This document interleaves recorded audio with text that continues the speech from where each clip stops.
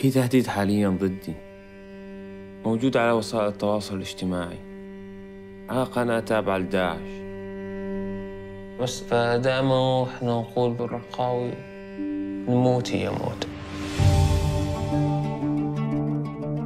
The men and women of Raqqa is being slaughtered silently are real journalistic heroes.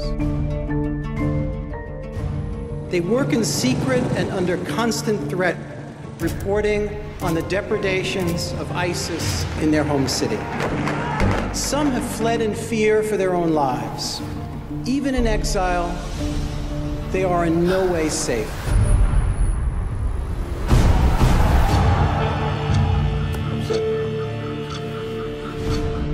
يلي هو جهاز انترنت فضائي اللي ممكن داعش انه تلقط الاشارات تبعه عن طريق سيارات. كان لازم نسلط الضوء على مدينة ووقتها بالحقيقية بيننا وبين داعش. بينشر صور على الانترنت باسمائنا وصور مأخوذة من شوارع بيوتنا. أنا والد المدعو حمود محمد الموسى. هنا إنه عدموا والدنا وأخونا مشان نوقف، نحن راح نكمل. أوعدك راح نكمل. عم بيسألوا إذا بشي يوم جديد بالرقة.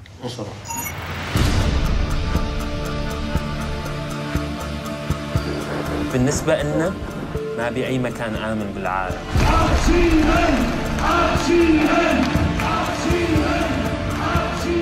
It's not enough to expose the crimes of ISIS. We must also fight against their ideology.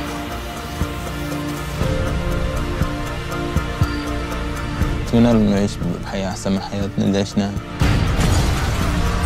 وعين على الدنيا بالحرب.